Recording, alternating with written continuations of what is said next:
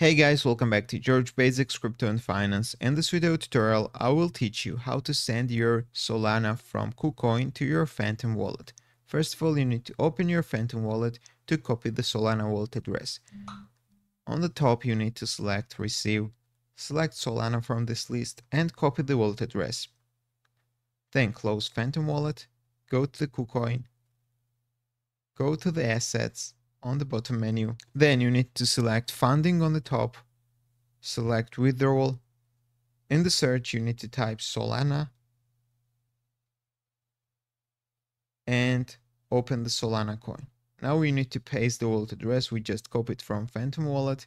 Select the network. It's only one Solana network. And enter the amount of withdrawal. The minimum withdrawal amount is 0.02 Solana. For example, you're sending 1 Solana to your Phantom wallet.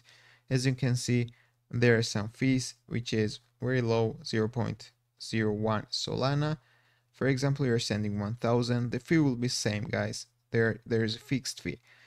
You need to click the withdraw button, finalize the transaction, and in maximum 5 minutes, you can check your balance on Phantom.